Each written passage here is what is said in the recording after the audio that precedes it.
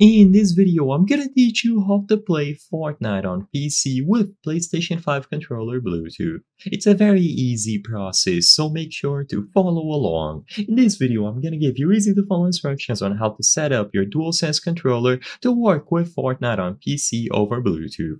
So, to do this, usually you will have to connect your controller to your PC once using a cable for it to acquire all of the necessary drivers, and once that process is done, you can go ahead and try Bluetooth. Now open Fortnite and see if it works. If it works right away, you will be able to customize all of the options by heading over to the settings and using L1 and R1 to switch over to the controller mapping tab, where you can change all of the platforms and buttons to PlayStation 5 and then customize all of the controls. Now, assuming that this doesn't work right away, you will need to do some additional setup.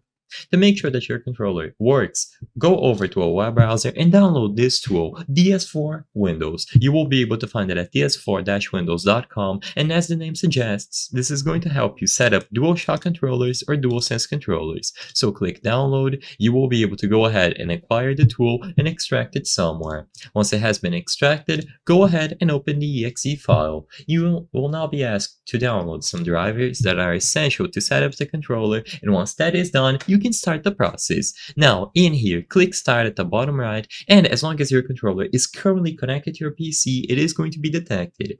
Now, sadly, I don't actually have a DualSense controller to demonstrate this process with, but if you do, it is going to appear right here under this list, and now you can assign a profile to that controller. It is going to get assigned the default profile when you open it up for the first time, but you can create new profiles and customize every single button if you wish. Keep in mind that this is optional, and for the most part, the default profile will be enough.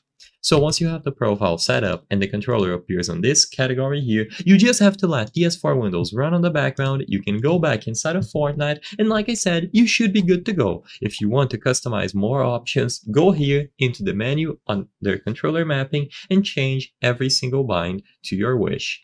I hope I was able to help you on how to play Fortnite on PC with PlayStation 5 controller Bluetooth.